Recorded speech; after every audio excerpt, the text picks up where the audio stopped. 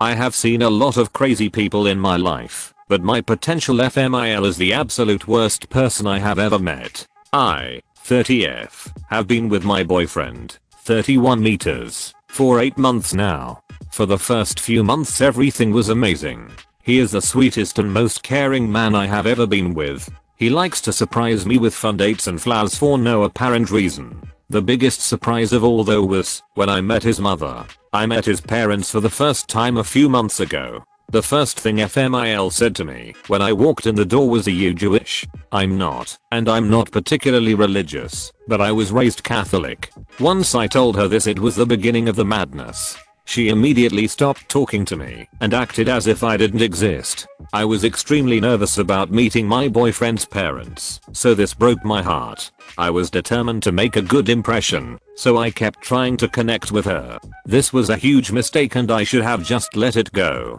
Once we were all seated for dinner, she finally decided to try and make conversation. I have naturally red hair and she asked me if my parents have the same color. I told that I have the same hair as my mother. She then had the audacity to ask me, "Does the carpet match the drapes?" I had no idea how to respond and just sat there stunned. Seeing my reaction, she said, "Don't worry, I will just ask my son about it later." I looked over at my boyfriend who seemed equally as shocked, but he didn't say anything. She then started to go on about my hair being too curly. She told me that I really need to learn how to run a brush through my hair and think about my appearance more when I'm out with her son. Then when I didn't eat much at dinner, she gave me her version of a compliment. I was told it was good that I'm watching what I eat because it would be a shame if I got any bigger. This was just my first meeting with this woman. As soon as I got into my car I burst into tears until I got home. My boyfriend was texting me and apologizing for his mother's behavior, but the damage was done and I told him I needed time to think. He went into apology overload after this and started sending flowers to my office every day and leaving me messages begging me to talk to him. I finally agreed and we went out to dinner. He told me he spoke with his mother about her inappropriate comments and he swore it would never happen again. With this reassurance I decided to give it another chance. Fast forward 2 weeks to when he invited me to come to a family birthday party. This time I would also be meeting his sisters and grandparents. His grandparents and sisters are awesome people. They asked me normal questions about my job, family, and friends. His mother seemed to be avoiding me throughout the evening and honestly, I was okay with that. I went to grab something from my purse and noticed that it was not where I left it. I looked everywhere but I could not find it. I went and asked my boyfriend and he began to help me look. He then got a strange look on his face and he quickly went upstairs. I couldn't hear a lot of yelling begin upstairs. He came back down holding my purse after a few minutes and told me that we were leaving.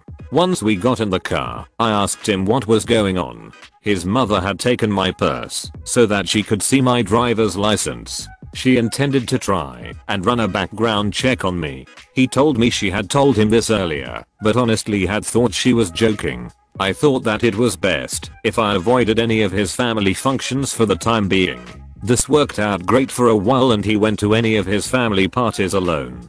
He would ask me each time before leaving if I was sure that I didn't want to go, but I always declined. Last week his family had their family reunion and he asked me to please come with him. I was very reluctant, but considering there would be so many people present, I didn't think she would pull anything.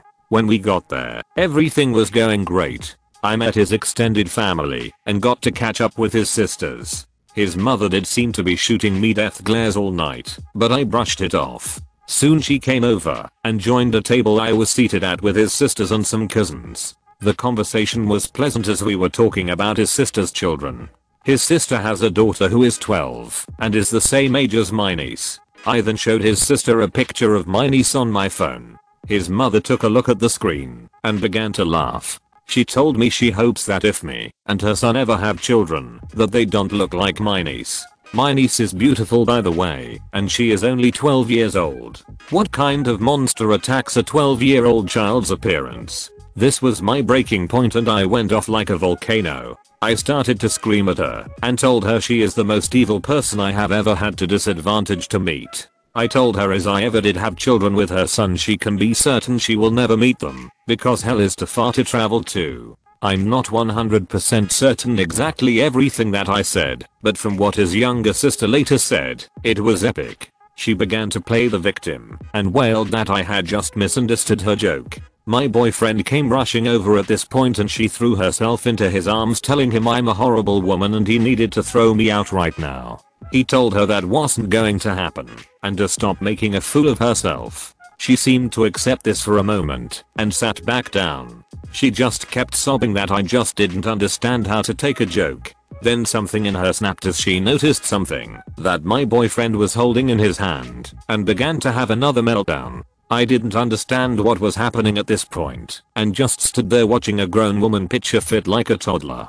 None of what she was saying made any sense to me as it was mostly just incoherent screaming, but I did pick up on many derogatory comments directed my way. My boyfriend then told me we were leaving and told me to grab my things. As I started to get ready FMIL made a lunge for my boyfriend's hand and grabbed the small box he was holding. She then looked me dead in the eyes and said, "You will never have this ring you little bitch." She ran outside and threw the box down a storm drain. Turns out that my boyfriend was intending on proposing to me. He had just obtained his grandmother's ring while we were at the reunion. His grandmother is completely heartbroken because now her ring is down a storm drain instead of continuing on in the family as she had always wanted. I don't know where to go from here. I'm devastated, confused, and exhausted. Can I ask him to never see his mother again?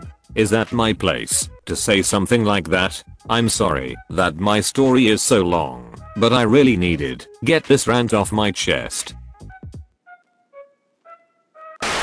This event took place a few years ago when my little sister was turning 5. She wanted to have a party at the local Chuck E. Cheese with our small cousins and a few friends. Unbeknownst to us, Chuck E. Cheese is the stomping ground of countless entitled parents and their hellspawn. The cast: me, amazing big brother, 16 at the time of the story, Mom, M, the star of the show, Ek, M's little hellspawn, he was around 10, I think. The scene opens on a typical Chuck E. Cheese. It was a Saturday, late morning, not too busy yet. This particular Chuck E. Cheese has 2 small party rooms and our party was in one of those rooms. The other party room was empty. We were the only birthday party happening at the particular time. We arrived with my sister about 30 minutes early to set up and make sure we were there before guests arrived. My mom had purchased the best birthday party package they had. Lots of choices of food, a huge bucket of tokens and a large cake. The room looked great with decorations and balloons. The large token bucket was sitting in the middle of the table, near the cake.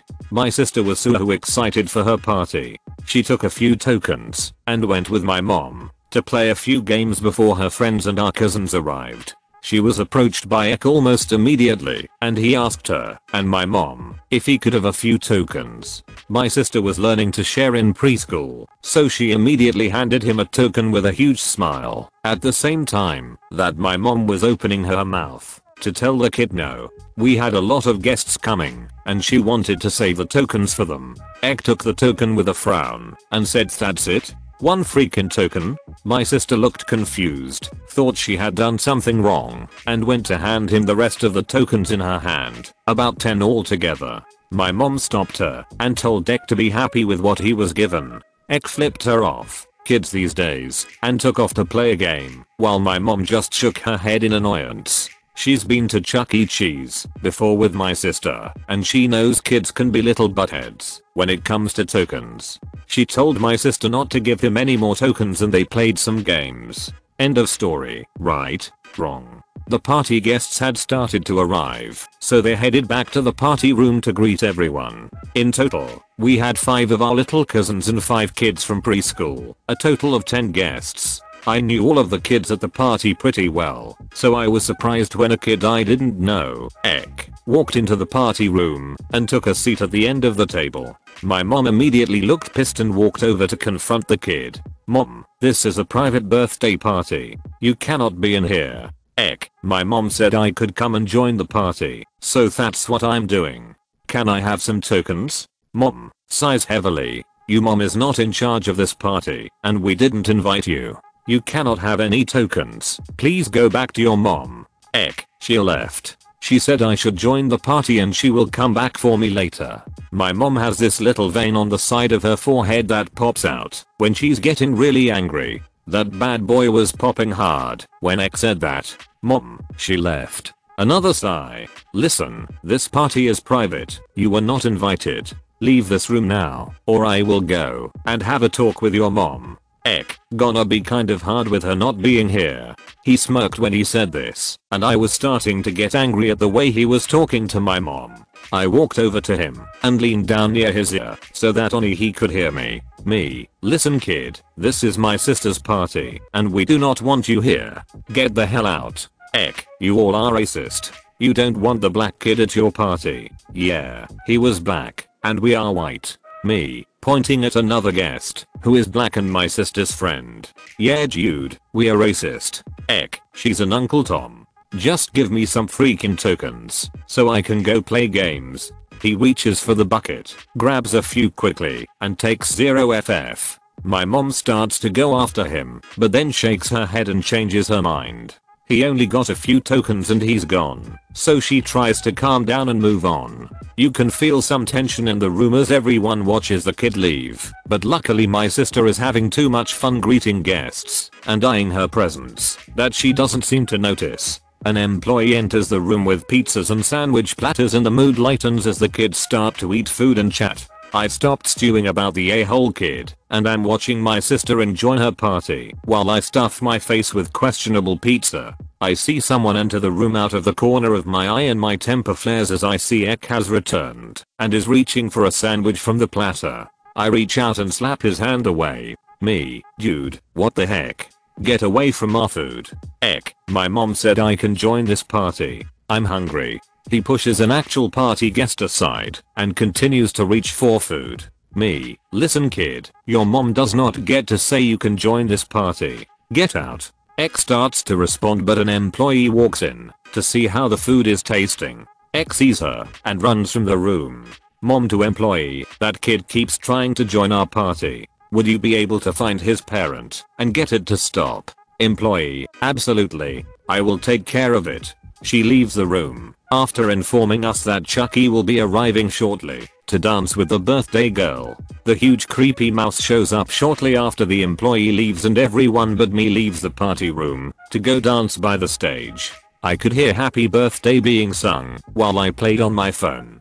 Thinking the room was empty, Eck ran in and grabbed a piece of pizza and a handful of tokens. Dude, what the hell? I told you to get the hell out of here. Eck turned around, shocked to see me, gave me the finger and ran out with pizza and tokens. I had had enough. I called my mom back into the room and told her that Eck had stolen from us again. She was pissed. She motioned for the same employee while I stalked out of the room to find Eck's mom. There were about 10 families in the restaurant at that time and I asked each one if they had a son that was bothering our party. No one claimed Eck. Thinking that was odd and unable to find Eck, I headed back to the party room to my mom and the employee. We cannot seem to locate the boy's parent and he cannot leave without an adult. My manager called the police. We have a problem with parents leaving their young kids here unattended for us to babysit because they know kids can't leave without matching hand stamps. I started to tell my mom that I couldn't find Eck, but then I saw him on the dance floor, pushing my sister away from Chucky so he could dance next to him. My sister fell on her butt and started crying. Son of a bee. I'm extremely protective of my sister and I ran over there and grabbed the kid by the arm to yell at him for hurting her. As soon as I touched him, a hand grabbed my shoulder and spun me around. Em had returned in time to see me grab her kid. Em, what the hell do you think you're doing? Don't grab my kid. My mom and the employee ran over. Mom, don't grab my kid. Your kid has been disturbing our birthday party this entire time, stealing food and tokens from us. Em huffed. I told him he could join the party. What's one more kid? You racist people are all the same, not wanting the little black kid around your party. The employee and creepy mouse tried to intervene, stepping between the moms. Employee, ma'am, you are not supposed to leave your child unattended here. You can't just leave the building. He's been disturbing other guests and now he's pushed this little girl.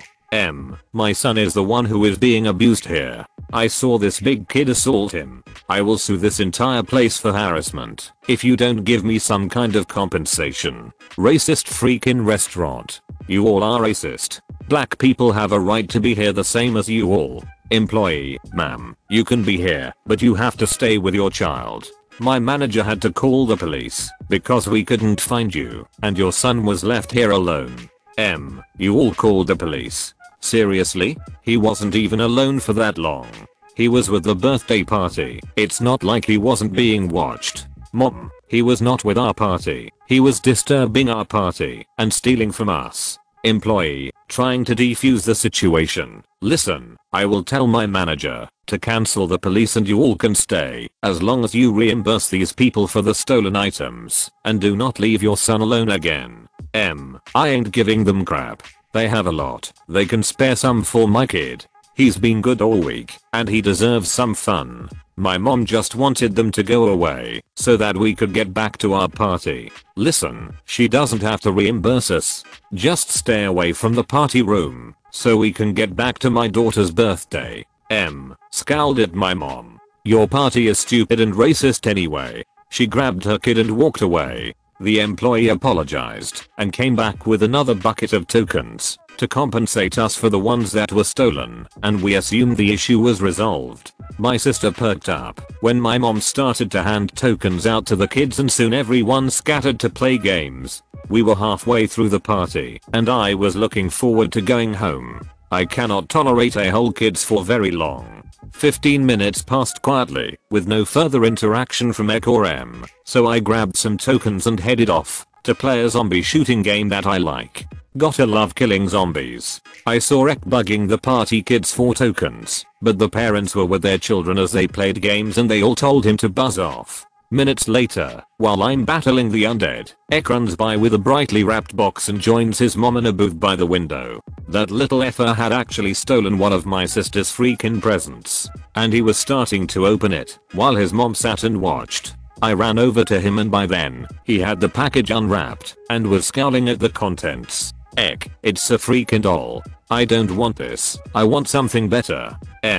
Go and get another one then. I reached them and snatched the doll from Ek. This is my sister's present. How the hell do you think you can go in there and open her presents? There are a lot of presents in there and you all have been very rude to Ek. He can have a present if he wants one. Go and get another one, Ek. You don't want a stupid doll. Me, no, he cannot go and get another one. These do not belong to him. Ek takes off towards the party room and I look at the mom before taking off after him. Seriously? You are seriously going to let him go grab another one? Believable. I ran after the kid while continued to call me a racist and found him grabbing a present. That wasn't the worst part though. My sister's cake had been tossed on the floor by the table and was a chocolate heap of mess. I grabbed the present from Ek, pushed him out of the room and panicked. My sister was going to be so upset to see her cake on the floor.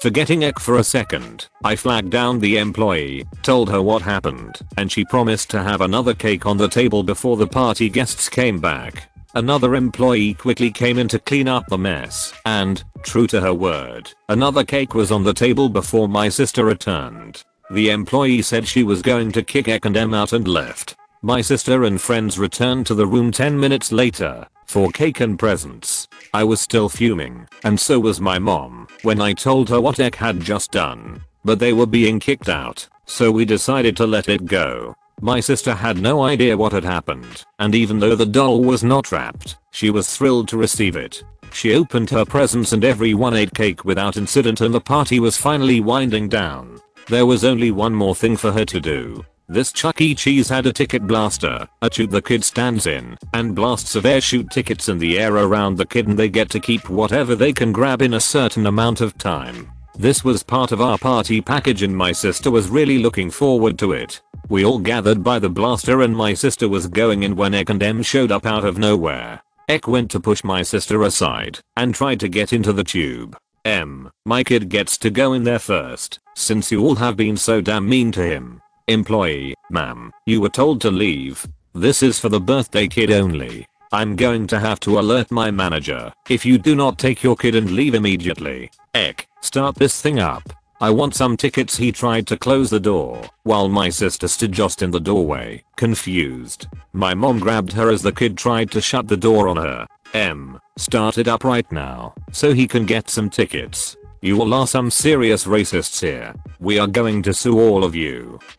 Start the effing machine up already. I want some tickets. No, he didn't say effing. The employee radioed for her manager to come and help her. We are going to call the police again. Ma'am, if you don't leave, you are trespassing. Like hell I am. I'm a customer same as these people. My kid deserves to get tickets. It's not fair that the girl gets to do it and he doesn't. She doesn't even look old enough to be in there. Finally the manager shows up and tells M that he has called the police again and they are on their way. Refused to exit the ticket blaster tube and was yelling obscenities at everyone, including the small kids. The parents of those kids took their kids back to the party room to get away from the scene and my sister went with them, crying again. Me and my mom stared down M, telling her to get her brat and leave, which just made her madder. Go ahead and call the damn police. She called us a few choice names before deciding to grab her kid and leave before the cops arrived. Was screaming at her, calling her names because she was making him leave without going in the ticket blaster. The manager followed behind them to make sure they left, and they were finally gone. Mom, about damn time. My sister came back out, had a blast in the ticket blaster, and managed to grab a special ticket worth 2,000 tickets. That made her happy and all past issues were quickly forgotten by her and her party guests. They picked out overpriced toys at the ticket counter. We packed up the food and presents and got ready to leave. All in all, the kids managed to have a good time. Me and my mom, not so much. The manager returned to our group and was angry as he told us that someone, wonder who, had smeared poop on the walls of the boys' bathroom and an employee had to clean it up. Disgusting. Chuck E. Cheese was kind enough to reimburse us for the total cost of the party, food, cake, and tokens. They apologized for not handling the situation better and said that M and her bratty kid were permanently banned from the location. It would have been satisfying to watch M get arrested, but oh well. We went back to that location a few times over the years and never had another problem. Thanks for reading. Thank you for watching. If you enjoyed this video, a like and a comment would mean a lot in YouTube's world. Share with us if you would have done things differently, and don't forget to support the original authors with an upvote. Links are in the description. Peace out, and catch you tomorrow.